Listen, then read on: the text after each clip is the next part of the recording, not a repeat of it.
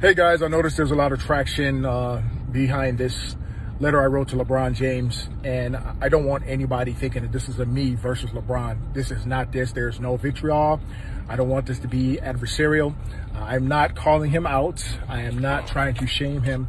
I want to have a conversation, and even if he doesn't have a conversation with me, at least sit down someday and talk to a police officer and find out who they are instead of summing up who we are.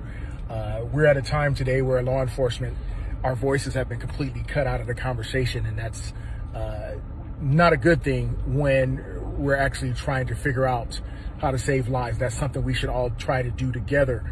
So, like I said, I hope that it's possible that I can meet with LeBron. Not sure if it's going to happen, but no, I'm not calling him out. I'm just hoping one brother to another to sit down and just humanize each other, and so we can all, maybe it could be the catalyst of us all coming to the table and figuring out how to save lives. So to LeBron James, I love you. I have no animosity towards you whatsoever. I don't hate you. I don't like what you said. And, you remind me of myself before I became a police officer. I only heard one side. The only difference between you and me is I saw the other side, and just want to have a conversation. And if we don't have a conversation, maybe the rest of you out there in the world can start to have conversations and start seeing each other as human beings. That's all I want out of this.